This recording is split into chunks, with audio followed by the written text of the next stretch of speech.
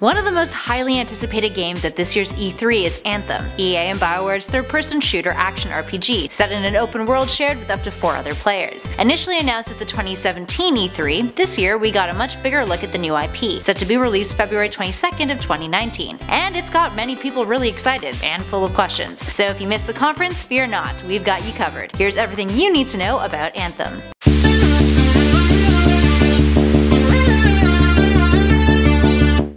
Anthem takes place in a world where gods have vanished, leaving the world in chaos, with something called the Anthem of Creation all that remains of their presence, along with massive tools that are in constant conflict with the Anthem of Creation, an unknowable force. Sounds mysterious. This conflict between these two things is constantly reshaping the world in new and unpredictable ways, creating things like violent storms, giant monsters, mutated creatures, you name it. You play as a freelancer, a pilot who dons a customizable exosuit called a javelin that gives you superhuman abilities and unique weapons that you'll need in order to survive the game's harsh environment. Freelancers are a group of heroes dedicated to providing safety for Fort Taurus, all while exploring the unknown around the fort's walls. But the safety of those walls are in peril. Taurus' ancient rivals, the Dominion, have found a way to weaponize the Anthem of Creation, and you'll need to stop them to protect the free people of Taurus. This is the core conflict within the game's narrative. The environments are incredibly diverse too. You're not just running around but also swimming and diving into a whole array of locations as we saw in the gameplay footage screened at the conference. The conference also made note of how the game has been designed to ensure more story for years to come,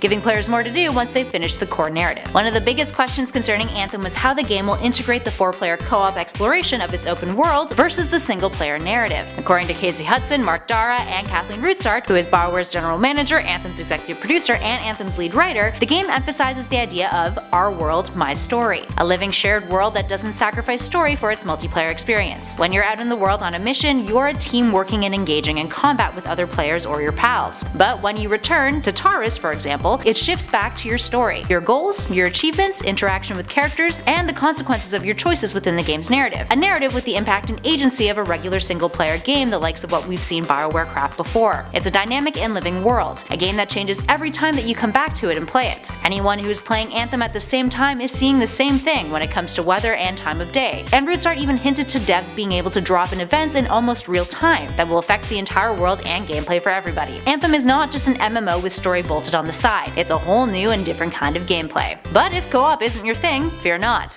The game has been designed so that it's balanced for single players too, who want to navigate the open world solo and not end up being completely overwhelmed by it. Moving on to in-game purchases. Coming off the scandal that EA had over Star Wars Battlefront 2, devs and execs at EA were very adamant to stress the absence of loot boxes and power-up purchases at their conference this year. That makes sense. Anthem is no exception. The game will have neither of those things, but there will be the option to purchase cosmetic assets for your javelins. And there was no word on whether additional game updates that expand on Anthem's story will come at a cost. I guess more on that later. Speaking of, let's discuss the javelins and what we know about the exosuits that players will get to soar around in. There are 4 types of javelins: the Ranger, the Colossus, the Interceptor, and the Storm, and all 4 of them offer very different ways to play. Plus, you don't just have to pick one, you can choose any of the 4 depending on the mission, or what your friends are playing in. So here's the breakdown on each. The Ranger is a more generalized, versatile, all-purpose suit, primarily designed for one-on-one up-close and personal combat. The other 3 are a bit more specialized. The Colossus gives you a whole lot of firepower. It's a tank powerhouse that lends itself to strength-oriented tasks, devastating the battlefield with more powerful weapons. The Interceptor, on the other hand, is more of a speed-focused javelin,